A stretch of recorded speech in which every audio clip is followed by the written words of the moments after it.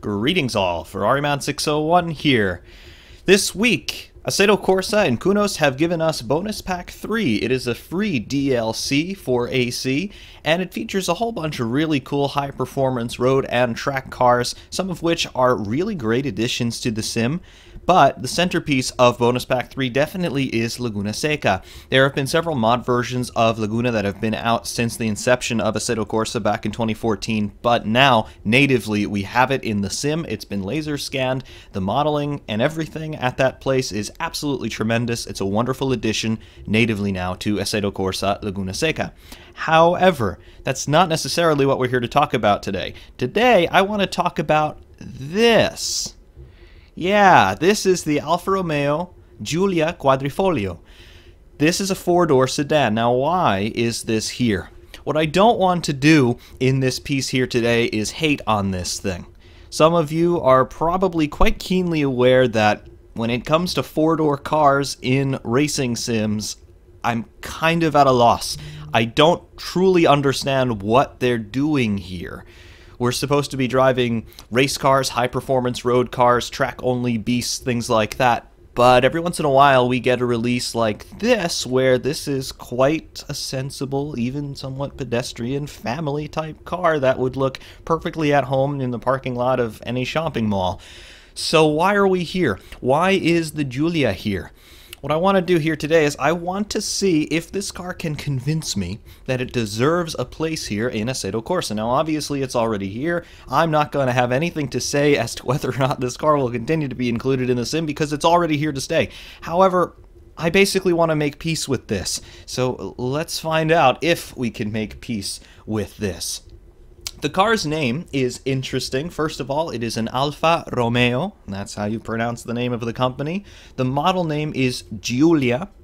Giulia. It is not Googlia or anything like that. It is Giulia.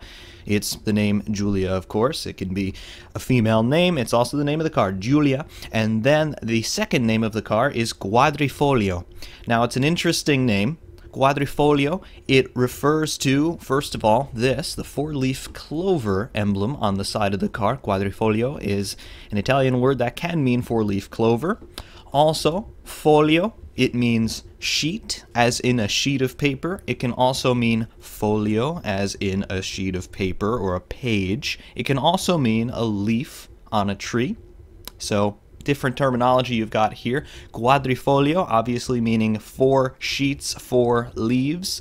Also, that name alludes to the fact that this car has four doors and four seats. So, lots of metaphorical symbolism going on even just with the name of this car. You'd expect nothing less from the Italians. However, what have we got going on here with the Quadrifoglio? Well, it's interesting. It's obviously a four-door car. It's aimed for the somewhat upper-crust family man, basically. You've got pretty interesting performance, I must say. It's coming from a 2.9-liter twin-turbo V6 engine. It's putting out about 505 horsepower, give or take, so you've definitely got some grunt under the hood. But, of course, you've got four doors and four seats and a plush leather interior and all things of that nature. So, certainly, the car has got some performance behind it, but at the same time, it remains practical, something that's totally streetable on the daily. Is that something that belongs in a racing sim? Assetto Corsa, obviously, it markets itself as a racing simulator, and it is a very good one at that. But cars like these, I remember last year when I took a look at the Maserati Levante, we had basically nothing good to say about it, and I still stand by that. But this, it irks me, but not in the sense that I don't believe that it necessarily does not belong here. I believe that something has to be good about this car in order for it to have warranted a place here in Assetto Corsa, but what exactly is it? So that's what I'm endeavoring to find out today. Of course, looking at the interior and exterior details here, Kunos, once again, they have done an absolutely fantastic job inside and out with this car. I really like the detail here just on the front doors as they're sitting here swung open. Not only do you have the doors, they're shaped nicely and all of the texturing and modeling work is done very well inside and out, but you can also see the details of the seals, the rubber seals around the doors here to keep out the cold and water and stuff like that. You can also see the little catch there for the door latch where it slams shut and it all locks into place, of course, so the door doesn't fly open while you're driving. Nice detail. Really, it is. I like the rear view mirror here. You can see that bezel work around the glass. Very, very cool indeed. And then obviously when we go in the car, we'll have a better look at the interior. But really, I like what Kunos have done with it, I must say. The wheels on this thing, very, very nice detail as well. It's a really cool 5-spoke design. I wouldn't say that there's necessarily a straight line anywhere on those wheels. It's really, really cool. You've got your cross-drilled ventilated disc brakes inside, and looks like we've got 4-piston calipers up front. And I would expect nothing less on the rear. Yep. Same thing on the rear with the caliper detail. Very, very nice. Is wrapped in these Michelin tires, of course. Very nice detail there. Nice lettering that we can see on the sidewall, as well as that tread block detail. Definitely it's a high-performance road tire, suited for wet or dry conditions, but probably not so well suited for snow. Looking around the back here, you can see that they've got some sort of faux diffuser detail going on. It is what it is. The 4 exhaust, that continues the 4 motif all over on this car. 4 doors, 4 seats, 4 exhaust outlets. Definitely kind of cool, I must say. Across the rear valance detail here, you can see the little catches that hold the rear bumper in place. Nice detail there, as well as the deck lid and trunk. Just the slightest bit of, I suppose you might be able to call this a ducktail spoiler. Maybe, maybe not. Sorry, Porsche enthusiasts, but yeah, I would call it somewhat of a ducktail spoiler there, done in carbon. Interesting little accentual touch. Of course, all of the details with the shaders and textures all across the car in the shadowed side. Wonderful reflections here across the very nice body lines on this car, I must say. Looking around back toward the front, you can see these little air outlets just to rears of the front wheels. This is probably to extract some hot air from the engine bay. Very cool. And then across the front fascia of this car, very nice grille detail, very nice radiator inlet detail here, and of course the headlights very, very nicely put together, I must say. Not bad, Kunos, not bad at all.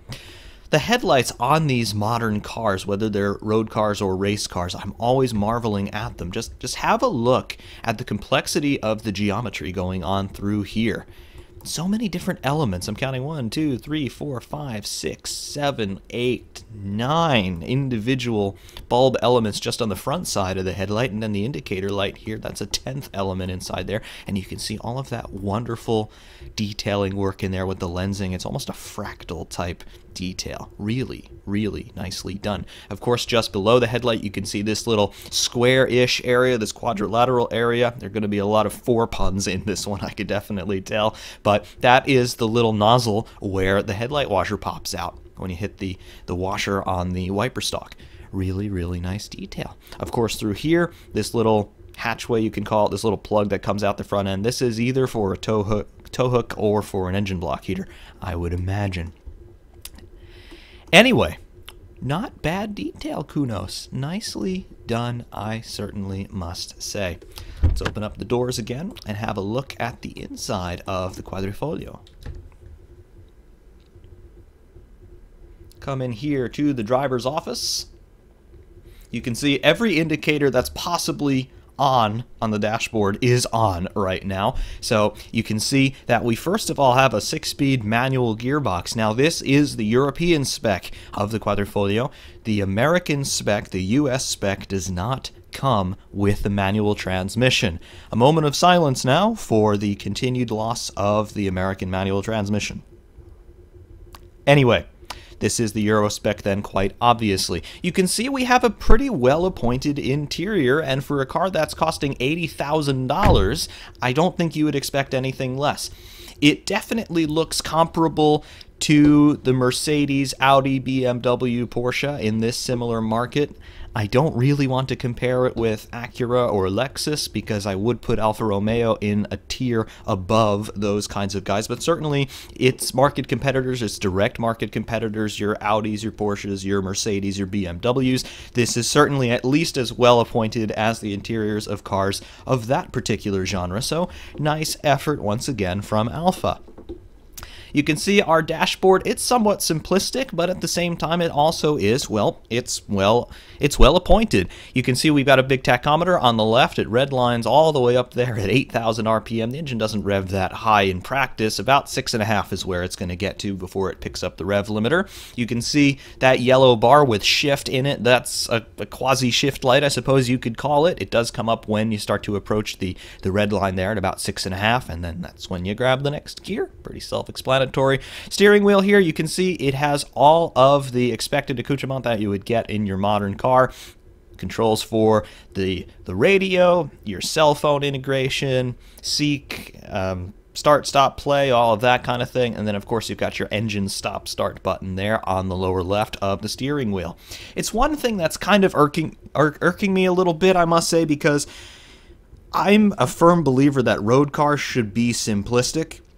I think that when you start to put more and more gadgets into road cars, be it in the radio or be it with the driving dynamics, things of that nature, I think people start to get distracted. They start to become disconnected from the true task that is driving a car. And I see it all the time when I'm on the road. People get distracted. They're not paying attention. They're doing silly things that they probably know that they should not be doing, but they're tuning their radio or they're answering their cell phone, things like that. And you're integrating all of these systems onto the steering wheel, which is the most important control, arguably, in any car. So you've got controls on a steering wheel, which is, of course, designed to drive the car, but all the other controls on a steering wheel have nothing to do with driving the car. Just me. It's a little bit of cognitive dissonance. I don't particularly like it, but that's been the design trend for quite some time now, and I don't see it changing anytime soon. Regardless of my rant, you can see here the interior detail, your center screen there that a lot of cars now have. You've got all of your icons up there for the phone navigation, things like that. Wonderful climate control vent detail, I must say. Hazard light in the middle there. And then your air vents, of course. Climate control for heat, air conditioning, fan speed, heated seats, all things of that nature. Over here by the shift knob, of course, you've got your stick. And it also looks like you've got some sort of suspension adjustment. So it's probably a snow ice setting, sport. There might even be a track mode in this car. I'm not really sure, but there it is. Looking across to the passenger side, first of all, you can see the center console here, the lid of it anyway, with very nice leather detail as well as some red accent stitching. Of course, the passenger seat there. It's got some carbon detail along the sides. I'm not sure if that's actually structural to the seat or not, but it's a nice detail nonetheless. And then, of course, your rear seats. It is a proper 2+2. But it does have two doors at the back as well, so if you could call it a 2+2, maybe, maybe not, but it's definitely a sedan. We will definitely call it a sedan, but you could definitely accommodate 4 people quite comfortably in this car. Certainly you could accommodate 5 as well, but I'm not entirely sure how comfortable that person in the middle rear seat would be. Anyway, looking across the headliner detail here, everything very dark, everything somewhat businesslike in here, but it's pretty nice nonetheless. You can see sight lines in here. It's a road car, so sight lines are going to be quite good no matter which way you cut it. And then across on the driver's side door, you can see the door handle here to pop the door open. You can see more details. Looks like you've got a little joystick there on the left-hand side there where the driver's left arm could go. That's probably, if I had to guess, that's probably to control the infotainment system on that center screen, but I'm not really sure. Of course, the final detail there, your power window switches for all 4 windows, which are all electrically operated, of course. Down there in the footwell, you can see you've got your accelerator, brake, and clutch pedal. Very nice detail in there. And then, of course, all of your other stuff for some driving settings there on the left-hand side of the dashboard proper. All in all, not bad detail on this thing. Of course, we've come to expect nothing less from Kunos, and, of course, they have delivered once again. Very, very nice. Let's just go around to the passenger side and go back inside and see if we can find any other details in here. I've really not taken an in-depth look at this car before doing this. We did a live stream a couple of days ago just looking at most of the cars from Bonus Pack 3, and this was among them, but I did want to take a little bit more of an in-depth look at this one. In the center here, it's a little bit easier to see the center stack from the passenger view than it is from the driver view. You can see this large button slash knob slash touchpad. I'm not entirely sure. Immediately behind the shifter in the center, that's what I'm looking at. It just looks like a gray button. And I know that Mercedes and more recently BMW have brought in systems where they have handwriting recognition for these infotainment systems. I'm not entirely sure if that's what this is, or if Alfa have simply decided to make an unusually large button and put it in the middle there, but I would not be surprised if that's some sort of handwriting integration something to try and navigate your infotainment without having to scroll through menus. If it is, good on them. If it's not, oh well. Passenger side footwell here. Alfa Romeo scuff plate, nice little touch there. I would feel bad, though, stepping on that every time I got in the car. It's almost seems a little bit disrespectful, but anyway, there it is. I don't think we can find any more details here from the passenger side. Again, you can see the other side of the rear seats now. Very, very cool. I do like that Alfa Romeo logo there emblazoned on the headrest. And then, of course, coming around the B-pillar area, seatbelt detail. It's your run-of-the-mill road car seatbelt, but nice detail nonetheless. We'll leave the interior now. And we will shut it up. Very, very nice. All in all, exterior detailing, very nice job once again from Kunos. They really do hit it out of the park with this modeling work inside and out. And of course, now we've become accustomed to them doing such good work, so they have delivered once more. And of course, it's not just here on the Quadrifoglio, it also is on every other car in Bonus Pack 3 and also pretty much every other car in the sim to date. So really, nice job once again. However, this car has a lot of work to do for it to convince me that it's deserving of its place here in Assetto Corsa, and the only way it can do that is to allow me to drive it. So we're going to go to Laguna Seca, the centerpiece of Bonus Pack 3, and we're going to give this car a little bit of a thrashing and see just what it's all on about. We'll see you at Laguna next. Welcome to Laguna Seca. Before we get out on track, of course, we're going to have a look through the setup screen and show you what's going on here with the Alfa Romeo Giulia Quadrifoglio. On the gear display, you can see we've got a 6-speed gearbox, fixed ratios. It's a road car. It's not designed for you to play with it, so we can't play with it. Tires, 2 compounds to choose from. Hypercar Road is the standard. We can also put normal street tires on it. I suppose you could probably think of this as analogous to being street tires, the winter tire, and Hypercar Road, the summer tire, but both street tires, of course, so nothing too extravagant there. Pressures default to 30 psi in the front and 29 psi on the rear. Fuel, we're at 0 here to keep the engine quiet, but maximum fuel capacity is 58 liters, and it defaults to 30 liters of fuel. Electronics, traction control, we've got 2 steps on the traction control, as well as being able to turn the system off. Default value is step 1. Alignment, camber, and tow on all 4 corners, we can play with this. Default value shown here. And generic, just your brake power settings. That's it. You can't touch the brake bias, you can't touch the rev limiter, you can't touch any of those things, but it's a 4-door car. So, this is a particular 4-door car that has quite a bit of work to do. I'm not convinced that it deserves a place here in Assetto Corsa, even though it's already got its place. So, what is it on about? Is it supposed to be a track car? Is it supposed to be a road car? Is it supposed to be some sort of grocery getter? Is it supposed to be something that can get the groceries, but it's also fun at the same time? We're going to find out. Little detail here that we can see a little bit more clearly now that we've got the car alive and we're in the driving position. You can see that we have our infotainment screen there in the center of the dashboard, but all of its labels are in Italian. So we have radio, media, telefono, navigazione, applicazioni, and one other thing, impostazione. Interesting. Those are the settings, of course. So, interesting stuff. I do wonder if your Quadrifoglio, when you get it, I do wonder if it knows your native language or if you're just going to have to learn some Italian to figure it out. So, anyway, let's get this thing out on track and see what's what. Engine is a bit sluggish to pick up revs. Interesting.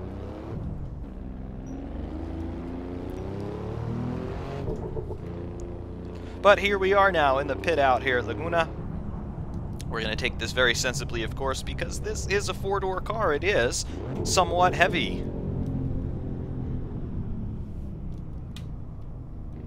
Of course, nowhere near full steering lock to get this through the pit exit, because it's a road car, of course. It should be pretty maneuverable at low speeds anyway.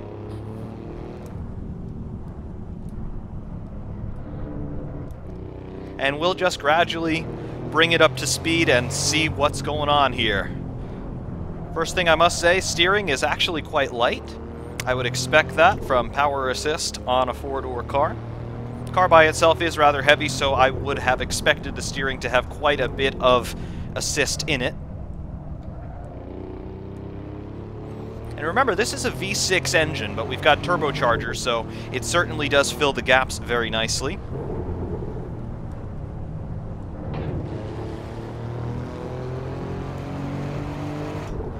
The biggest annoyance in the interior, and we touched on this in the live stream, it's that speedometer mounted front and center. Now, I'm led to believe that in the real car you could change that center panel there on the instrument cluster to display whatever you want, but of course Kunos have chosen to display the speedometer in there because, well, there's really no need for your radio or your sat-nav, anything like that, so that's what we've got. But you will see that that speedometer is really lagging behind what the AC HUD speedometer is showing us. It's about a half a second behind at all times. So unless you're maintaining a constant speed, it's never showing you what's actually happening in the moment.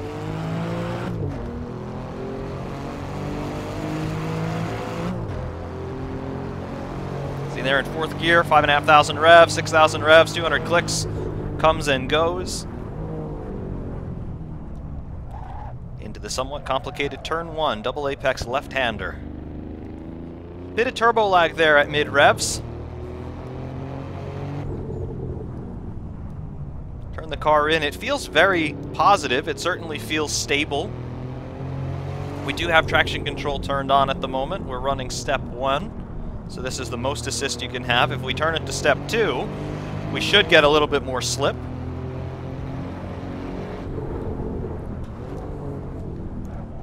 Let's see. Turbo spools up a bit quicker now.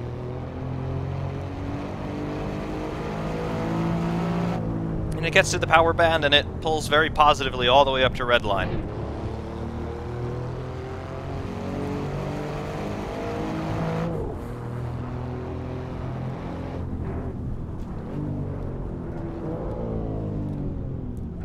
With the corkscrew, you got to take this slowly no matter what you're driving.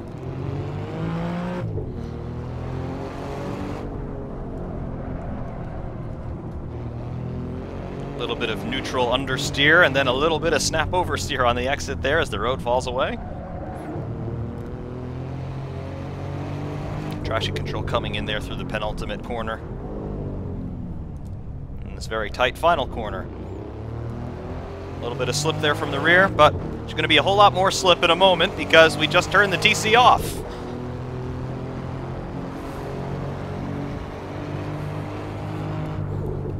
Alright. So we know the car's not going to be a speed demon. It's got reasonable straight line performance, but it's a four-door car with a V6 engine despite the twin turbos. So what's it really good for? Is it good for going sideways? We saw on the live stream, yeah, it can go sideways, so can it do it again is my real question.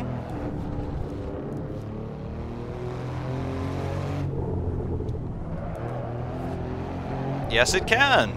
Yes, it will certainly go sideways.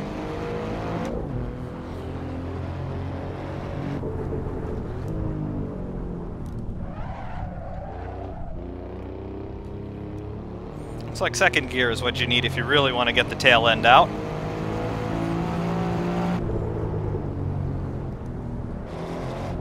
Otherwise it will just sort of plow forward.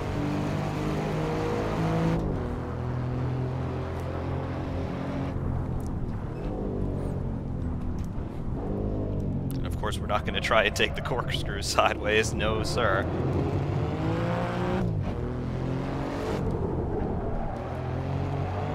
A little bit of a neutral half drift, not bad. Over the exit there.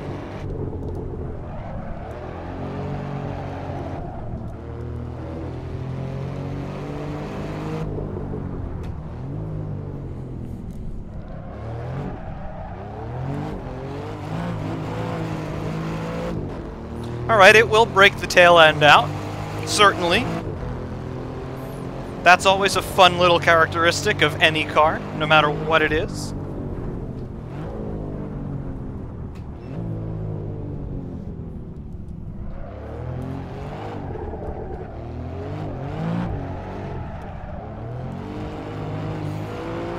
Huh.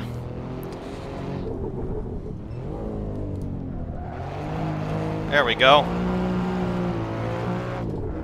Now we can start to get it sideways a bit. Second gear is the answer, but you need a bit of speed built up before you really jump on it.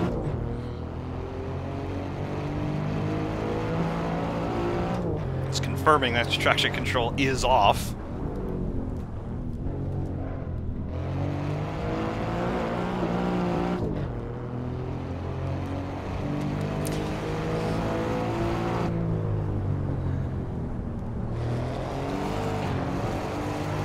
All right.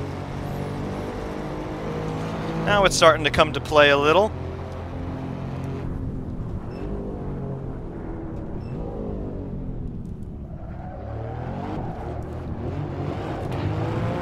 There you go. That's what it should do.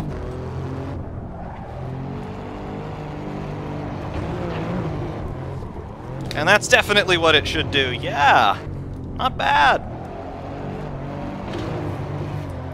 And that's overcooking it a bit. That's still reasonable, though.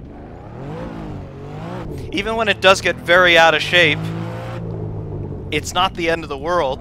Like, it didn't just start to pirouette endlessly toward the end of the Earth. It just, you know, kind of did a half spin and came to a stop. Not bad. There is, of course, a lot of weight to deal with in a car like this because it's got 4 doors, it's got 4 seats, it's got tons of leather in it, it's got tons of electronics. So, yeah, it's heavy, but the brakes feel adequate. The light steering actually kind of does belie the true mass of this car because it's just effortless. It truly is. I'm running the Thrustmaster TSPC with the Alcantara rim, and, you know, I'm just sort of letting the wheel slide through my hands. It's quite nice. I wouldn't say you have a lot of road feel, like we go across the curbing here, and you feel the bumps, you feel the vibration, but it's nothing overpowering. It's nowhere near what you'd feel in a race car trying to do that, but feedback that you do get, it's positive. It does let you know what's what.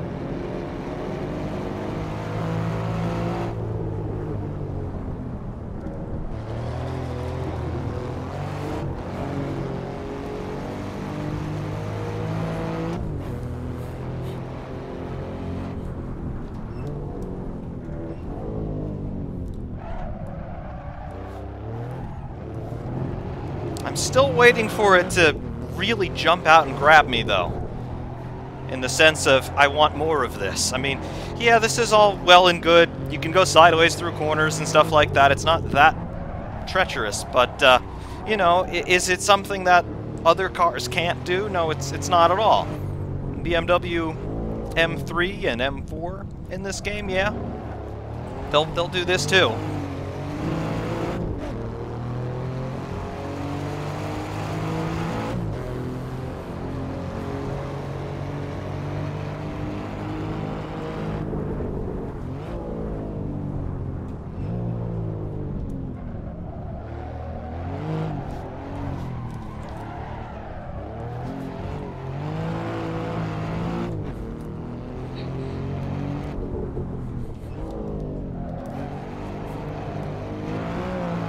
What I do like, though, is because the engine's in the front, you can use the momentum from the front axle to get the car sideways, and ideally, you want to get that transition from forward momentum toward angular momentum done as quickly as possible.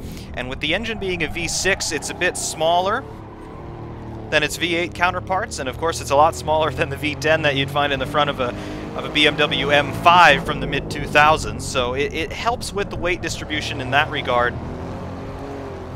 It does help with pointing the car's attitude where you want it, when you want it to go there.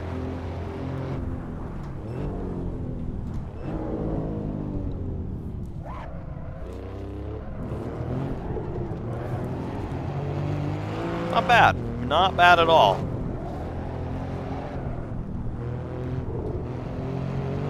Didn't quite carry enough speed through there. You just sort of jump on the brakes, and you give it a flick of steering to the left or to the right, and it'll just sort of get itself out. It starts out always with understeer, And then you've got to use the throttle to make that transition between understeer and oversteer. Gearbox feels good. I'm not sure if the ratios are a little bit too long.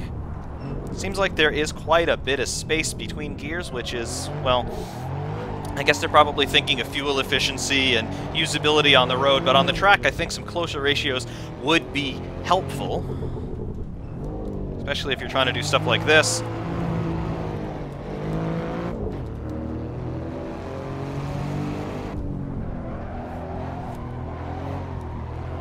Kind of let the car pick its own slip angle and just react to that.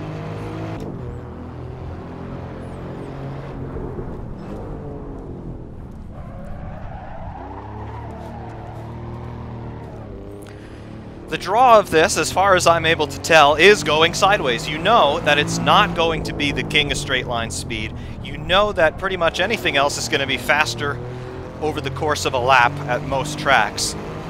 But there are comparatively few cars that are as well balanced as this in a chassis dynamics standpoint. I mean, in your race cars with the super stiff suspension and stiff chassis, all of that, it's designed to go fast around corners, but it's designed to go fast around corners in the most efficient manner possible, and sideways is not efficient by any means. But efficiency does not necessarily equal fun. Going sideways and doing that, that does equal fun oftentimes, and I'd say in this car, that's the magic formula. Overcooked it a bit, that's okay.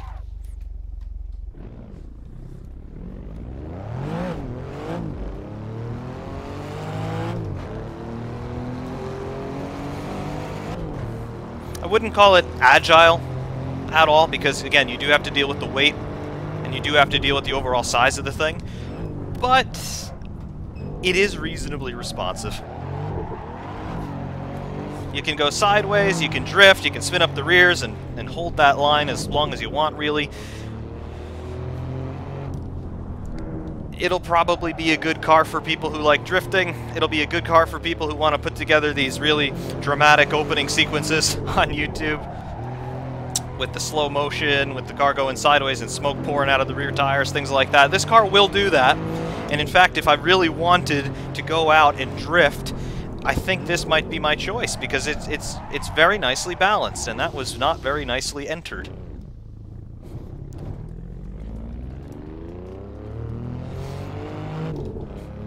However, if you're looking for all-out speed, if you're looking for all-out performance, look elsewhere. It's just not that kind of car. Does that mean it's bad, though? No, not at all. Not in the least. It's not what the car's designed to do. It's not supposed to be a fast track day car. It's supposed to be cutting the difference between practicality and sportiness, and, well, flicking it both ways through the corkscrew here at Laguna Seca, it's sporty. It certainly is sporty.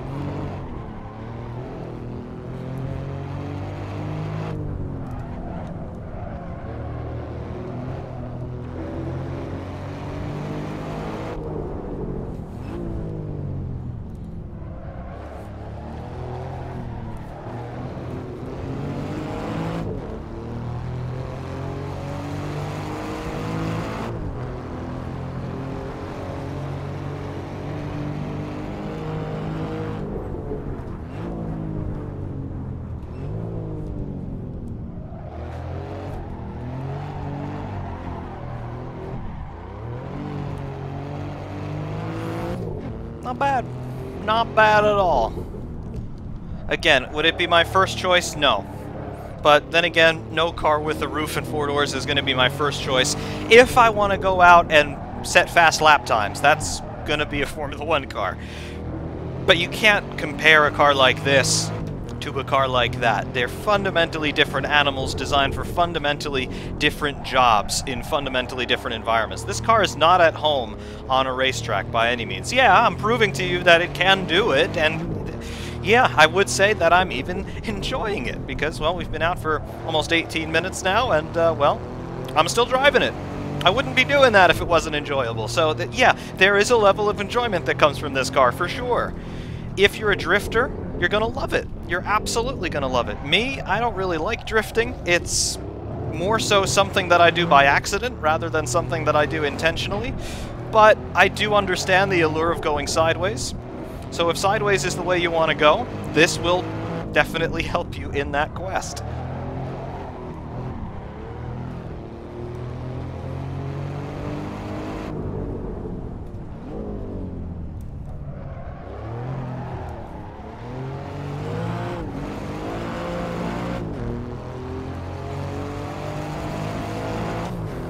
In terms of the sounds, you can hear the engine. It's not the best engine to listen to. It's a turbocharged V6 that's not revving particularly high, so it is what it is. Take it or leave it. Chassis dynamics, they're neutral, which is nice. You are, of course, going to get understeer if you go into corners too quickly, but you can use that understeer to parlay itself into a nice little four-wheel drift.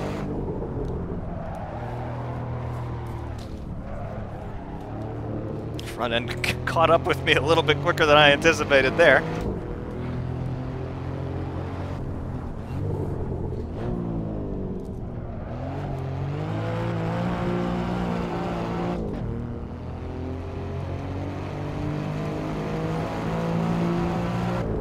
All in all, what's the verdict? Has it convinced me that it deserves a place in Assetto Corsa? Well, let's think about why they probably have included this car. Kunos, they're an Italian company. Alfa Romeo, it's an Italian company. Italians taking care of Italians. Well, this is nothing new, particularly from where I'm from in New Jersey. So, yeah, that definitely had something to do with it. But then again, Ferrari's an Italian company as well, and we've got some Ferraris in this game. Ferrari, obviously, it's a little bit more legendary than Alfa Romeo, and they make some, all in all, better cars than Alfa Romeo, in my humble opinion. But Ferrari's here, Lamborghini is here, Maserati is here, and obviously Alfa Romeo is here. Is it just logical, then, to include another famous Italian mark in the game? And no, this is not by any means the first Alfa Romeo we've had, but certainly it's among the newest. And, well, sure, it's a logical choice by Kunos. Italian company, featuring other Italian companies. You help me, I'll help you. It makes sense from that standpoint. But from a driving standpoint, that's what we're really thinking about here. That's what this car needed to do to convince me that it's worthy of being in a sim that also features things like the Ferrari F2004. Does it deserve that distinction? Well, yes. Yes, it does. Only because, first of all, it's an Alfa, and it looks nice. And secondly, it can go sideways if you want. It's a four-door car. It does mean that it's pedestrian. But at the same time, there may well be some people who are playing Assetto Corsa who own a car like this, and they want to see what it can do if left to its own devices in a world with no consequence. Certainly, I like that idea. I definitely like that idea. This car, yes, it's expensive for a lot of people, but for some other people, $80,000 is quite reasonable to spend on a car.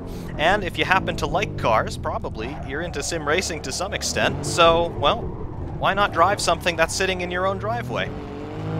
I like it. Does it excite me? Not really.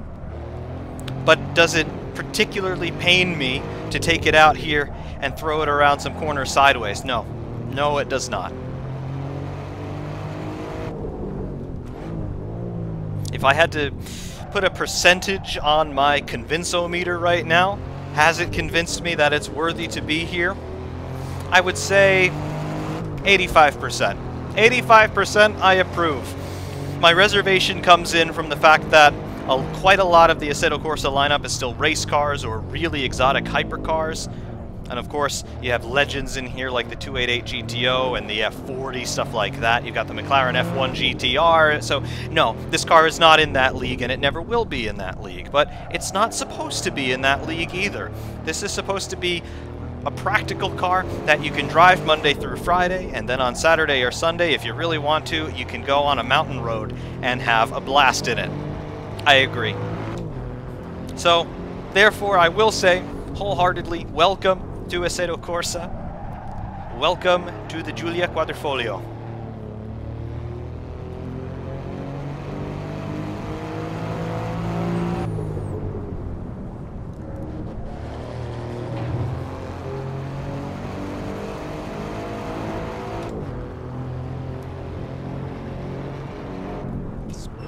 push it a bit into the corkscrew. When does it give up?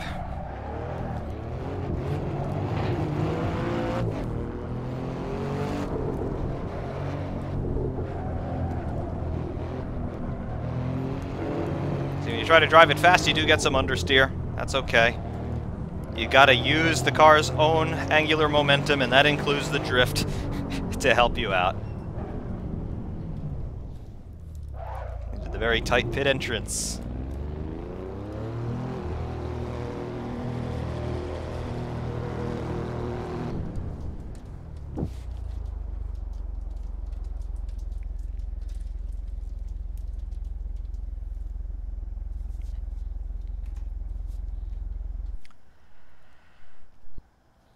You know, not bad.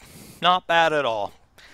Yes, you certainly know by this point that I was quite skeptical of this car, and on the live stream that we did, I definitely made that known. But maybe a slight change of heart now is in store for me when we're talking about the Quadrifoglio, because it's fun. It really is fun. It's not the fastest thing in the world, but you know it's not supposed to be the fastest thing in the world. Yeah, the BMW M3 or M4 will completely blow it away, but that's not what it's for. This thing is designed to go on the Highland circuit, for example, and drift around the corners. It's not designed to go full bananas at Imola or Monza or Mugello and try to set lap records. It's just not going to do that. But if maybe you're having a little bit of an off day and you just want to have a more relaxed drive, take in the scenery, maybe gather some really cool slow-mos for a highlight reel that you want to put together, this will do it. This will do that all day long on both sets of the tires, both the street tires as well as the hypercar road tires. It's going to do a great job. It really, really is.